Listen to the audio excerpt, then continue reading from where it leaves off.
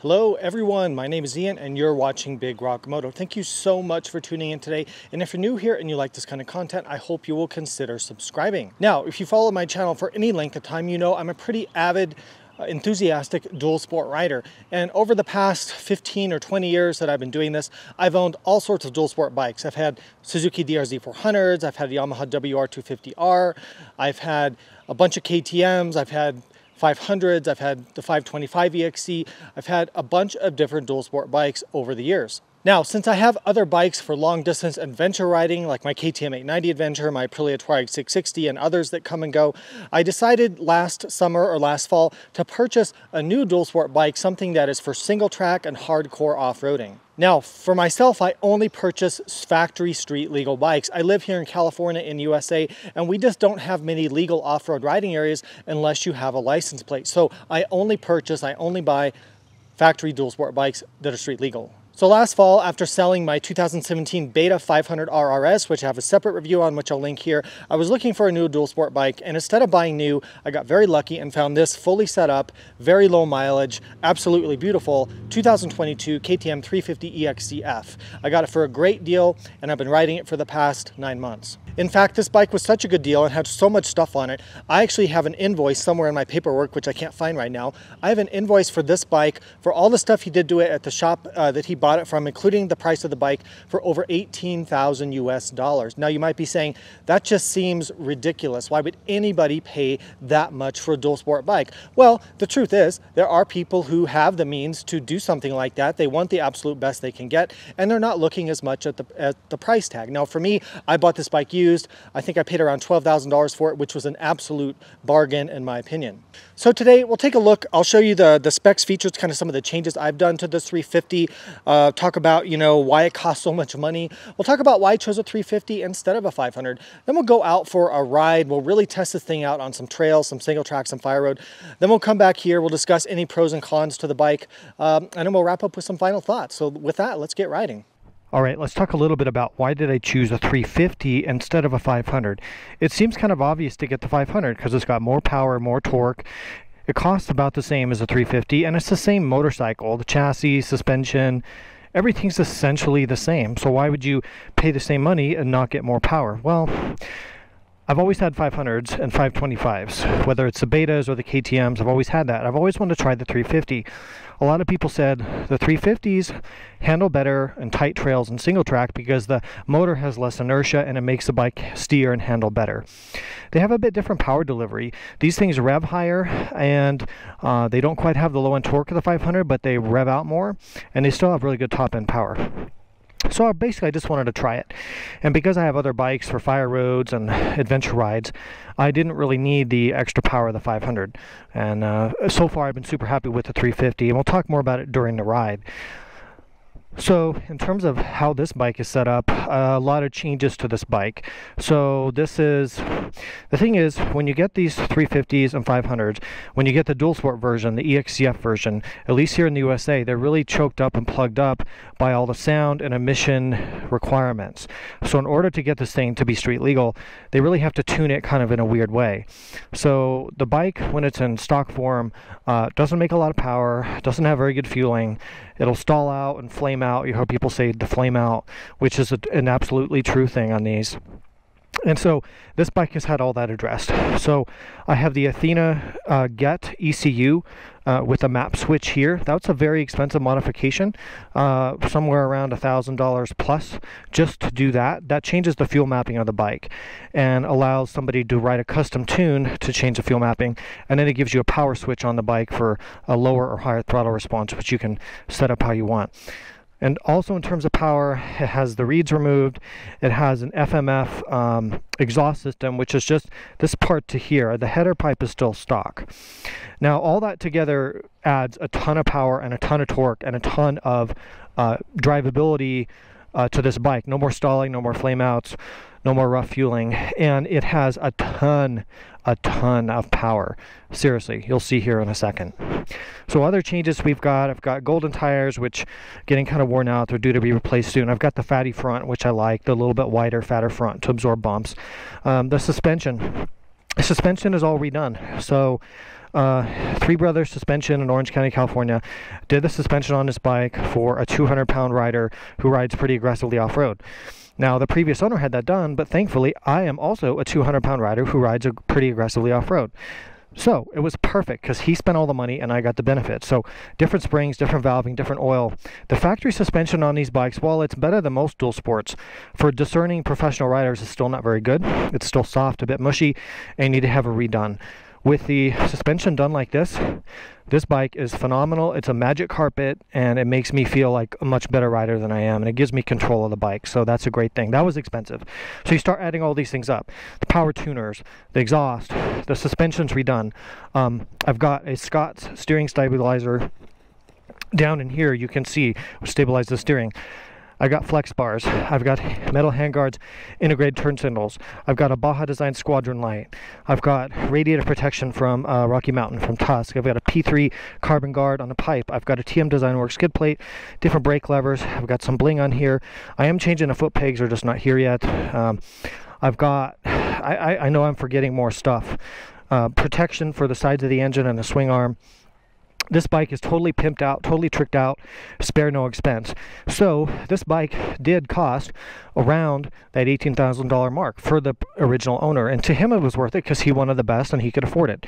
I got a good deal used, even though it only had like 250 miles on it when I bought it, and I've even added more stuff to it. Now, is it worth the price? To me it is, because I'm fortunate that I can, allocate this much investment to a dual sport bike. And when I go for my dual sport rides, I want to be riding the best bike possible. That's just the way it is. I've had tons of bikes. This has been a hobby of mine since I was a kid, and life is short. I just want to be riding the best. This is the best that I've been able to come up with if you don't have a budget. If you're on a budget, well, this is not going to be obviously a setup for you. If you can afford it, this thing is absolutely phenomenal in every single way.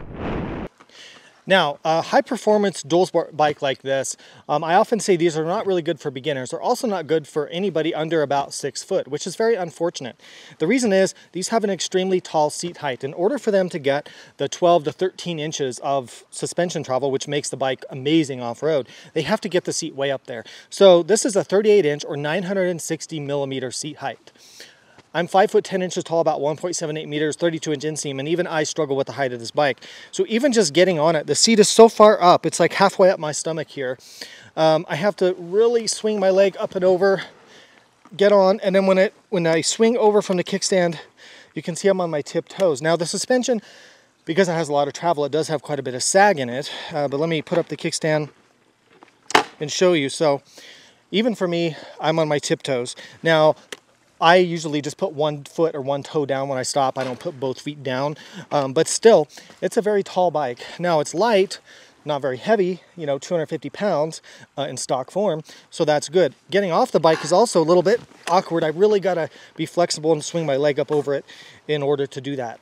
Now, quick gear check as we get started on this ride. People always ask me about my riding gear, so I'm not trying to be an advertisement, but just people ask, so I should tell you.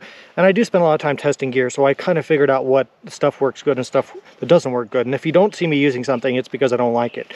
So for this ride, and I'll link all this below, please use my links to help support the channel. I'm wearing CD Crossfire 3 SRS boots. I'm wearing Moto Kiger mesh pants, which are a great new mesh flow-through pant from Moto. I'm wearing Revit knee guards, Scrambler knee guards. I'm wearing a Revit, what is it called? Proteus armored shirt, which is great, has tons of armor, CE level 2, it's really awesome. Then I'm wearing a Moto Workhorse jersey over that. I'm wearing a Moto Wildcat 12-liter backpack in a Stargazer color, which I think is really cool. I've got my Cryos Pro helmet, which I like for dual sport and dirt riding. It's just so lightweight, it flows there really well, and it works good for filming. Let's see, what else? I've got MSR ADV Air gloves. I think that's about it. And I've got these cool these sunglasses that have a foam, if you can see here on the camera, they have a foam gasket around them. So instead of goggles, I use these. Goggles don't work for me. They pinch my nose and I just don't like them. So these seal the dust out of my eyes. So when I'm riding off-road, I just flip up the face shield and I've got good protection there from the dust. So I really appreciate that. Okay, let's get on with the ride. So I'm just riding along. I didn't know it was like this here. This is a road that's supposed to go through. But this is kind of a good example of why dual sport bikes or lightweight motorcycles are great, because, you know, I may have to like go around like through the field and go through this ditch and stuff. And if you're on a big GS or something, it's going to be like really difficult to do that. But with this bike, it's a mountain goat. You know, with the lightweight bike, you can do anything you want. There really are no limitations based on the bike. The limitations is you as the rider. And I fully admit that. Like, I'm not a professional level off-road rider. So I'm holding this bike back. The bike's never going to hold me back. So I guess while I'm here, it's kind of a good time to talk about some of the specs a little bit and just talk about a couple of other things I have on here. So Rekluse clutch, I didn't mention that. Yeah, that, I mean, I'm warming up to it. I'm getting used to it. It has some major advantages and a couple disadvantages. The advantages are it doesn't stall. You can't stall it because it's like an auto clutch. Technical riding, up hills, rocks, ruts, steep, loose hills. It's amazing. Descending, going downhill, stuff like that, I'm not so sure, because the clutch will freewheel and you have to blip the throttle to get the clutch to re-engage to give you engine braking. So it's kind of weird in that regard. Also, some kind of trail maneuvers or like popping the front wheel up, or you can still use the clutch, but it's a little awkward. It just takes some getting used to. I'm not sure that I would put it on. The previous owner did that. I'm not sure that I would do that if it was my own money, looking at the upgrade. The bike weighs in stock form under 250 pounds. I think around 245 pounds. I'll put the kilograms here. So that's pretty awesome. I mean, that's why you get this, because it's, you know, 50 pounds lighter than a Honda 450, or, you know, 70 or 80 pounds lighter than a DRZ 400. And it feels that. It feels that. Trust me, I've had DRZs. This feels like a feather compared to a DRZ. What else do you want to know? Let's see. Horsepower is probably, I mean, you can debate that. There's not really good information on the horsepower. It's probably around 30 to 35 in stock form horsepower. But this bike, with all the upgrades, is probably more like 45, 50, maybe even more than that. It's a huge improvement over the stock bike. So there's that. What else should I talk about? I've talked about some of all the other stuff that I've got here. And the aftermarket stuff does make a difference. Like the seat concept seat, this is the Comfort XL seat. That makes a huge difference to the comfort. I've got the Rekluse 10 Mosko Moto bags. I carry my tool roll, tube, tire tools, first aid kit, stuff like that I like to be when I'm out here by myself on the trail. The bike's got a tail tidy. It literally has just about everything. The one thing it doesn't have is a bigger fuel tank. So the stock fuel tank is 2 gallons. I don't know what that is in liters. I'll put that here. But it gets you around 100 miles or so of range, which is kind of limiting. You're always getting gas. I was going to put on a bigger tank, but they're kind of expensive, and the truth is I have one of those giant loop gas bag, armadillo bag things that I can just put back here with a gallon if I need it, and then use it up and pack it away when I don't need the fuel. So I might just stay with the stock tank.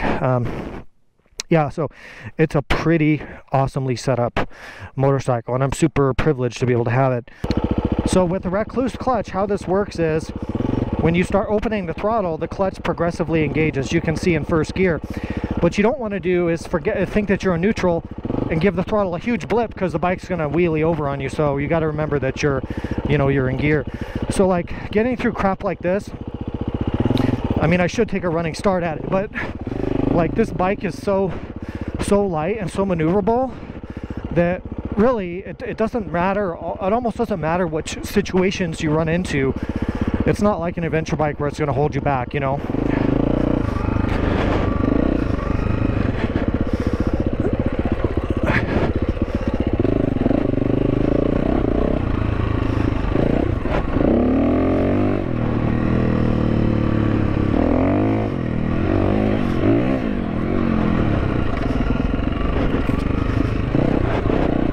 I mean, in all these huge ruts and washouts, the suspension is so phenomenal that it does what you want to do, and it just works.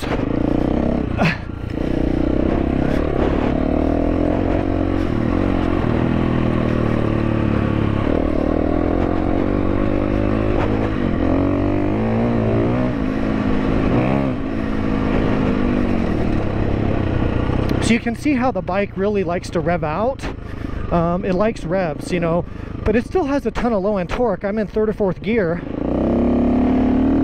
and you see how I grab the throttle? It's got a ton of power, even for a 350, even when I'm pulling too tall of a gear. And it just, the combination of the tractable engine and the Rekluse clutch, I think, is part of it. It almost feels like the bike has like built-in traction control. It's really quite amazing. Let me try to show you what I mean about the Rekluse. So it's probably my riding style's not very good, but like sometimes when I'm going downhill, it'll just start to freewheel, and I'll lose my engine braking. Like, let me see if it does it here. Probably not a steep enough hill, but sometimes it does that, and that's the weird thing about the Rekluse.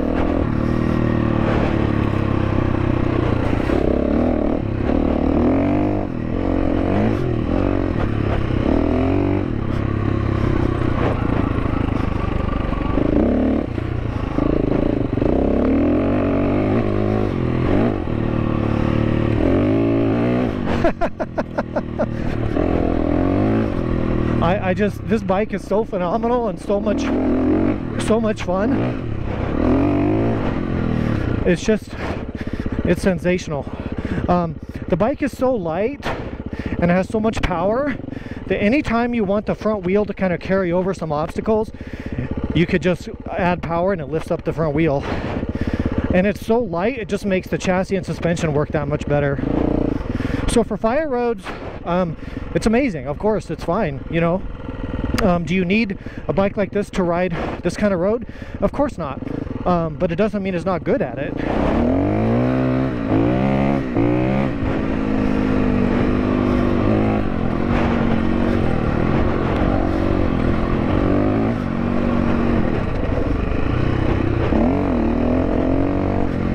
So a couple things I forgot. I've also got heated grips. I put the Tusk grip heaters on. They're really warm.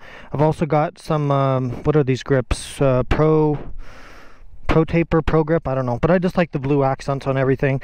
I'm also using this Tusk handlebar bag, which, again, I'm sorry, I'm not trying to make this video be an advertisement, but this is great because the tank bag's in my way on this bike, and I don't like the straps of the tank bag, so this keeps everything out of my way. But I can put, like, in here, I've got my goggle cleaner stuff, for my helmet cleaner, I've got my wallet, I've got some Kleenex for when I'm crying in tears on the trail.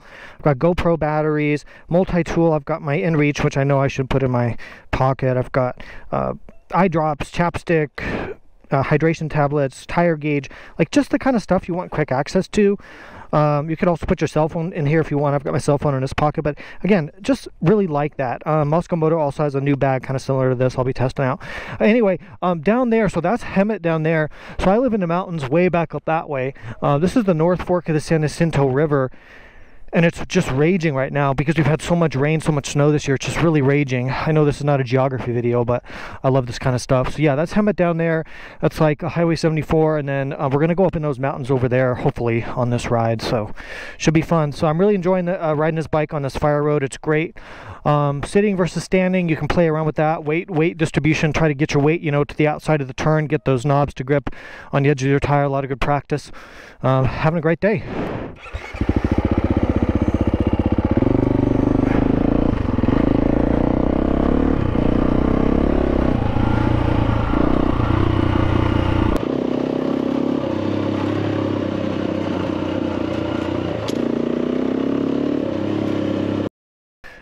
All right, let's get on the highway with the 350 and talk a little bit about that.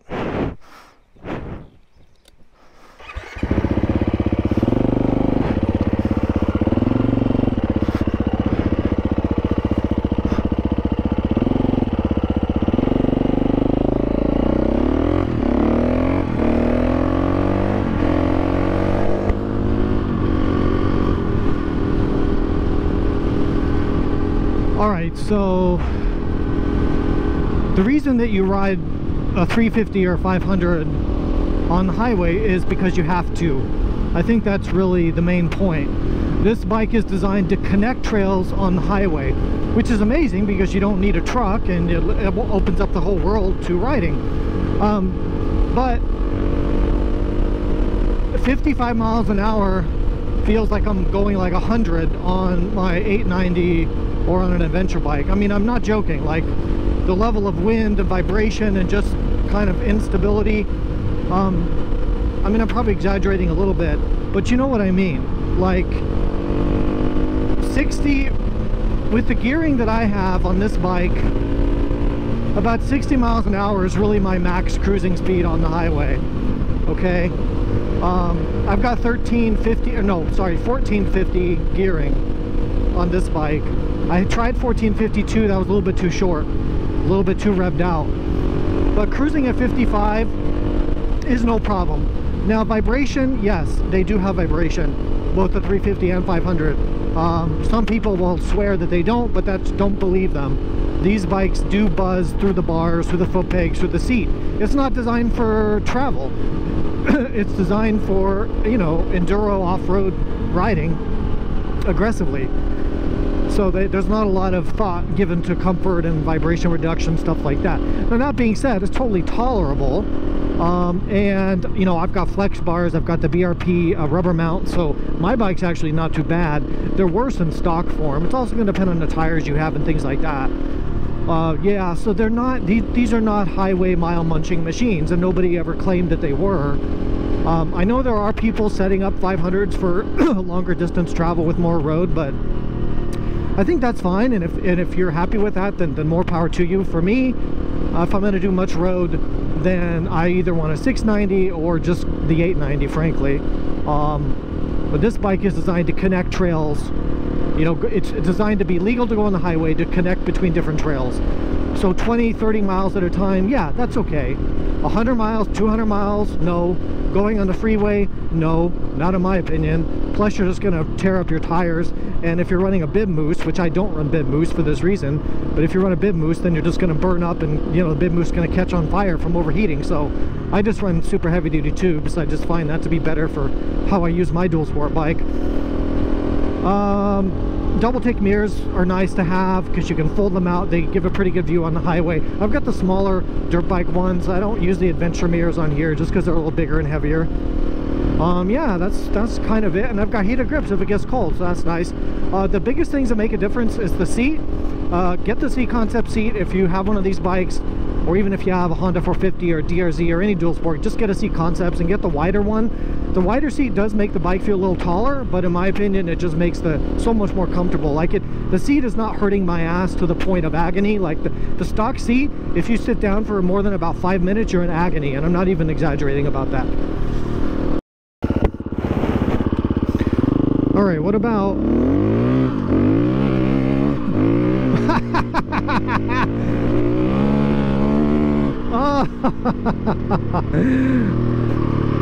You probably didn't see the front wheel was in the air for part of that. So what about like gravel roads, stuff like this, higher speeds? I mean, yeah, because of the way this bike is tuned, it's got tons of power. The stock 350 is a little bit slower. You know, a lot of people will buy 500s for this kind of thing. I mean, this road I could ride on any adventure bike out there, even with street tires.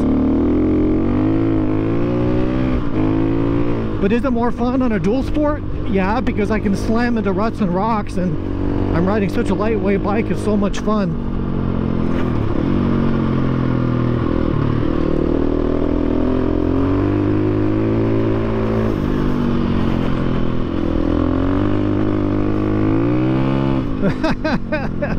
Even at higher speeds, like if you want to light up the tire, at 35-40 miles an hour and kind of drift around a corner, this bike still has more than enough power to do that kind of thing.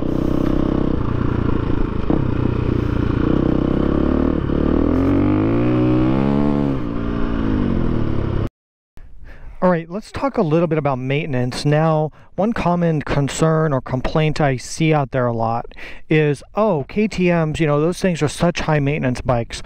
Well, that statement doesn't really make any sense and really isn't true, at least not in today's day and age. KTM, just like all motorcycle companies, they have different maintenance requirements depending on what kind of motor, what kind of bike it is. So if you look at their street bikes or adventure bikes, the maintenance on those is just the same as you would get on pretty much any adventure bike or street bike from any manufacturer. If you look at their racing dirt bikes, which this happens to be, even though it's got a license plate, yes, the maintenance requirements are more. If you look in the manual, it's going to say oil changes very often, valve checks very often, things like that. But that's for racing use. Now, am I using it for racing use? I'm putting around on fire roads, maybe a few single tracks. No. The answer is no. So do I have to change oil every 10 hours or 15 hours? Do I have to check the valves every 20 hours or 40 hours or whatever it says? Or rebuild the engine every 50 or 100 hours? Absolutely not. And you don't have to believe me. There's tons of people out there. You can do your own research, and they've proven this. If you look at the Honda 450L bikes, a bike like that has really the same kind of maintenance requirements if you go by the manual as this bike does. So I'd rather have the less weight and get this. So the whole thing about KTMs being high maintenance is really bogus and just something people say on the internet that just has no basis in reality. If you use it as a race bike, then yes, you should maintain it as you would a race bike.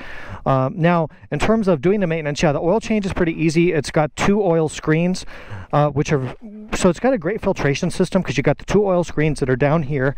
You just pop off your skid plate, oil screens, oil filters here, pop that out, nice big oil filter. That's really easy to do. Air filters right under here, valve check. I mean, yeah, check the valves every 100 hours or something. Have your shop do that, or you can do it yourself. I've done it on these bikes. It's not that hard to do. It's not a touring bike, folks. It's not designed to put 10,000 miles on in a year. If you're going to put that kind of mileage on, this is not the kind of motorcycle that you should be riding, frankly. So, what else in terms of maintenance? It holds a liter of oil. So, yeah. I change the oil every 20 to 30 hours depending on how I've been riding it, if it's real dusty, if it's real hot. A liter of oil doesn't cost that much, and an oil filter doesn't cost that much. So it's like, if it's got 20 or 30 hours on it, I might as well just change it. But you can stretch it way out beyond that if you want to. Alright, so I want to show you guys the bike's single track capabilities, but there's a couple of issues I'm running into with that. One is that I chose the most difficult trail in my entire area, and I'm by myself, which is really not that smart. And you can see it's really tore up. I mean, look up here. This is the trail. Like loose rocks, huge tree roots, big rock step-ups like this, big rock waterfall shelves. This is really not the kind of terrain I prefer to ride on my own without a buddy. So I'm not going to go any further up here. I mean, you could see the trail up there, how that is. So I know, there's already people, keyboard warriors, typing, oh my God, I did a trail like that when I came out of my mother's womb on a tricycle, or I could do that in a Subaru or a GS. All right, come out here and prove it. Make a video. Send me the video when you're done. But for me, I could ride this kind of stuff. I've done it a lot, but just not by myself. And this is definitely not terrain that would really be physically possible to take an adventure bike in. So let me get this bike flipped around now. There's a couple ways you can turn around a bike like this. You can kind of pivot on a side stand. You can pop the throttle if you're really skilled and kind of whip it around. But I'm not Chris Birch. But the point is, if you have to turn around, it's doable because it's not too big and heavy.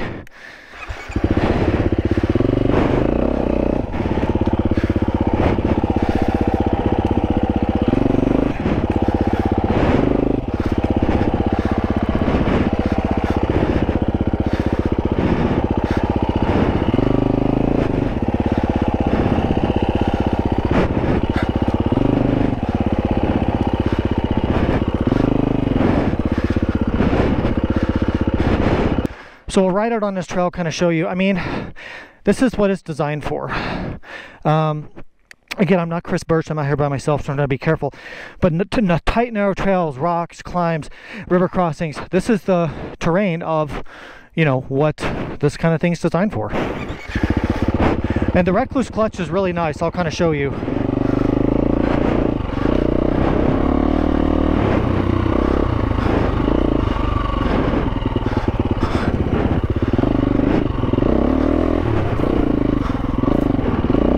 So the Rekluse clutch allows me to really carefully modulate the throttle, and you can't stall, and you don't have to use your fingers to slip the clutch.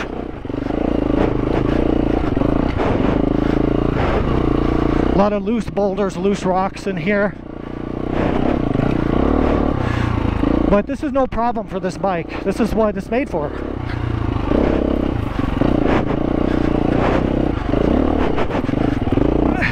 And then if I get stuck, like let's say I get stuck here, oh my God, this is too tough, whatever.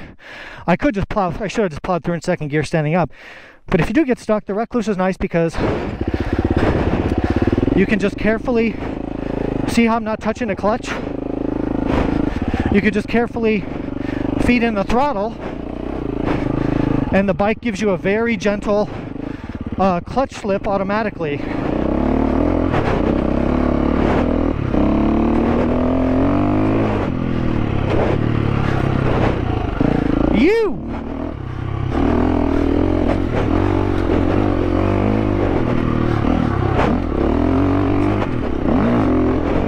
Some whoops here.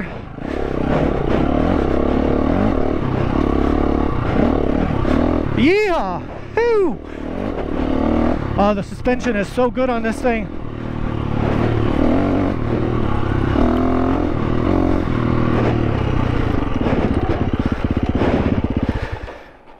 And now we're back to the main road. So, I mean, I'm sorry I can't really show you the potential of this bike, but the performance level of it off-road is above, I would say, 98% of people who are going to buy one, and I think that kind of about sums it up. All right, I found a beautiful little spot with a little creek, a little shade, so let's talk about the competition. Now, you guys are smart. I know you guys, my viewers, you guys are super smart and astute about these things. So, DRZ, is a DRZ good enough? The DRZ is probably good enough for most people. Let's be honest. It is 70 or 80 pounds heavier than this. It has less maintenance requirements. It's got a bigger oil capacity, so you can go longer between oil changes and valve checks. The suspension is okay on the DRZ, just okay. But the weight, the suspension, the chassis, the handling, the power, I mean, this is a whole nother universe to that. And I'm not being disrespectful to DRZ owners. I've had like 3 DRZs. They're amazing for the money. If you're on a budget, just get a DRZ and you'll be happy. And they have 80 or 90% of the ability of this bike. Is it as fun to ride as this? No. Would I would I buy another DRZ? No, because this is available and I'm able to have this. So there's no way. Okay, Husky. So you notice one thing here. You notice how in KTM they call this PDS. I think progressive damping system or pivotless damping system, something. But the point is the shock attaches up here to the frame and then down here to the swing arm right here. Now what do you not notice? There's no linkage hanging down below the bike. It doesn't use a traditional suspension linkage. The advantage of that is that, well, the shock is up out of the way from obstacles, rocks, and things hitting underneath here. And it provides, in my opinion, in my experience, I really like the ride quality that these have. So, and there's less moving parts, there's less maintenance because you don't have the bushings and stuff to grease or service inside of a suspension linkage. So I'm a big fan of this design, and that's why I'm always going to buy the KTM over the equivalent Husky. Now, compared to the Husky, so FE501, FE350S, those bikes, the motors are the same, the chassis are largely the same. The Huskies have maybe a composite rear subframe. They have the shock linkage instead of the PDS system we just talked about. They use a different brake master cylinder, and they're white. That's about it. So there's not a huge difference between them. If you can get a good deal on a Husky, just get the Husky. If you can get a better deal than the KTM. For me, I like the KTMs. I also happen to like the color orange personally, and I like the PDS system as opposed to linkage. But there's not much difference between the Husky. You know, they try to say, oh, the Husky is the premium version. It's not the premium version. There's hardly any difference between an FE350 and this bike. If you rode them blindfolded back to back, I don't think you could tell a damn bit of difference. Other dual sports. This is the best dual sport bike. If you just want my honest opinion, and you know I try to be unbiased and give all these reviews, but this is the best dual sport bike. Sure, get the 500 if you do more desert, more open riding, if you don't do as much single track, but it's the same bike otherwise. This is it. I mean, put a few things on it, get a more comfortable seat, maybe do the suspension, do the power. It's worth it. Just get the power mod, the ECU thing, Takamoto sets all that stuff up for you. Just do it. If you're an avid dual sport rider, there's nothing as good as this. The betas are the next closest thing. I've had a beta. It was a phenomenal bike. I still prefer this. There's more parts for this. This is a bit more modernized, I feel. It's just, you're going to see more KTMs on the trail. I don't know. And I like the suspension of this. So, I don't know. I prefer this. The beta is amazing. There's really not too much difference. It's kind of splitting hairs. Like, they're both super high performance. I'd love to have another beta. The new ones look beautiful. But for my money, I'm just going to go with the KTM, honestly. There's just more parts available for it, and more people ride them, and that does count for something.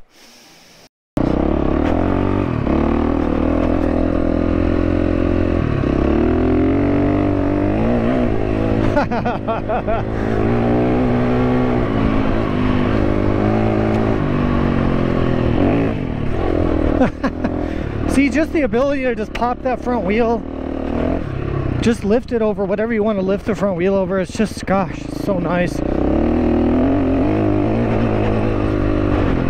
One thing that I've been really trying to pay attention to in my riding off-road, and I know this is not a tutorial video, but I've been watching a lot of the Chris Birch training that you can buy on his website. No affiliation, but he, you know, he says you got to get your body really far forward. You got to get, you know, kind of get your junk up on the tank to get your mass kind of over the swing arm pivot. Because the problem is, the mistake most dual sport and adventure riders make is they sit back here on the bike. But the problem with that is there's no weight, there's no pressure in the front tire. So the knobs on your front tire can't bite into the terrain. And that's why people always lose their front end and wash out. Whenever you hear somebody say, oh, my tires are no good, I washed out my front end on my adventure bike, it's not because of the tires, it's because their posture was wrong. You need to be sitting way the hell up here. It almost feels weird at first. Get your elbows up. Because that gives you a stronger position when impacts come through the bars, and allows you to use your arm muscles and not just your shoulders. But you'll notice a huge difference when you start doing just these two things. Try to get your elbows up a little bit and shift your weight forward on the bike. Even when you're sitting down, you got to be sitting way far forward. Get weight into that front tire.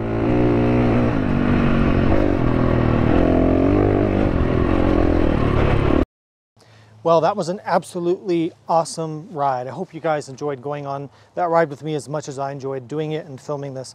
So, are there any downsides to the 350 EXC, and would I buy it again? And what are my final thoughts? So, downsides, honestly, there's really only one overarching downside that I can really think of. And that downside has to do with price. Not just the price of purchasing the bike, which is already $11,000 or $12,000 before taxes and fees just to buy the base bike, but then the cost of setting it up. If you want it to run right, you've got to do the ECU, you've got to do the pipe, you've got to do all this stuff. Then there's the cost of aftermarket suspension if you want that, all the other stuff you see. It's crazy, it gets crazy. But if you're an avid, an enthusiast, a serious rider who has the ability to get this, then there's nothing out there that's really as good as this for all-around dual sport riding. Would I buy this bike again? Yes. I think if this bike was stolen or totaled, I'd probably just go out and get another 350 EXC. Now, KTM has a redesign for 2024. The changes look really awesome. However, in reality, am I really going to get on the bike and notice the changes? Probably not, because I'm not a professional level rider. I think if most of us were honest about that, we probably wouldn't notice the changes as much. They incrementally improved the bike. This was redone in 2020, and it was incrementally better than the bikes that came before it, like 2017 to 2019. Was it a total revolution? No. So I don't expect that with the 24. So I think now is probably a good time to get a good deal on a slightly used or maybe a brand new 21, 22, 23, 350 or 500 EXC, or the Husky 350 and 501. And I've talked about how those bikes are essentially the same with a few differences, mostly with the suspension. So if you've seen some of my other videos, I'm kind of gotten famous for switching bikes a lot. What people don't always understand is that part of my job is to review different bikes, and I do long-term ownership series, so of course I buy and sell bikes for that purpose.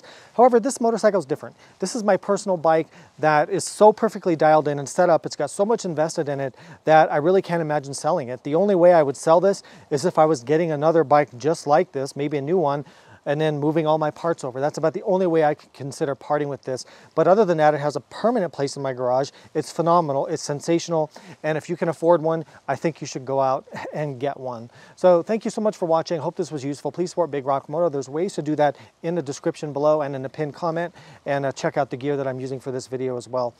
Thank you again so much. Please ride safe, and I'll see you out there.